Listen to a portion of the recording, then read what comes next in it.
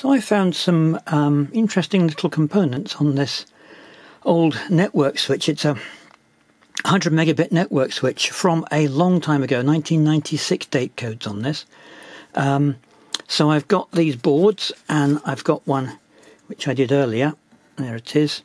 A couple of interesting parts on there. They are dual inline relays, and they are like that.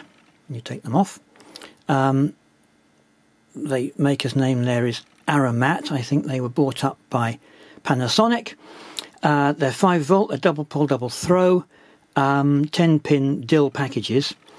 Can I get them off the board easily? Well, turns out I can. I've got this tip on the Metcal soldering iron, which is, I think it's intended for a surface mount part of some sort, but you can see it's got two, it's kind of U-shaped, it's got two heating, two sides to it.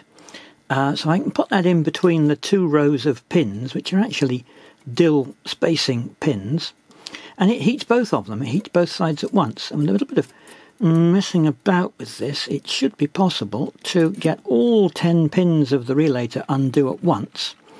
And then there it is, desoldered, I think quite straightforwardly. Now I'm holding that in a little tiny, it looks huge in the shot there, but it's actually quite a tiny little mole grip, or a self-locking pliers, I should say. Not made by Mole, they're made by Rolson, and they are much smaller than the traditional, made in Birmingham, I think they were, Mole grips. But they're quite handy for this kind of thing, just to be able to get the thing hot and not burn my fingers, and then pull the device out of the board in one smooth movement. Come on, there it goes. Oh, no it hasn't. My pliers have let go. Let's go back into that again. It's part way there. The pliers back on. And heat. And you can feel it let go. Oh, I say that, it hasn't quite let go.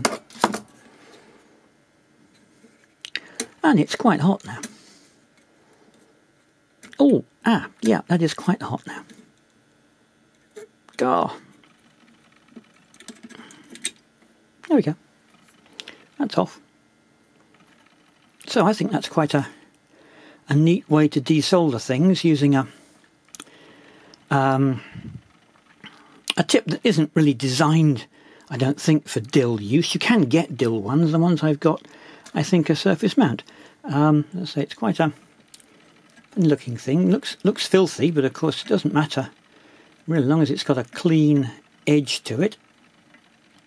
So there we go, bit of desoldering on a Saturday night.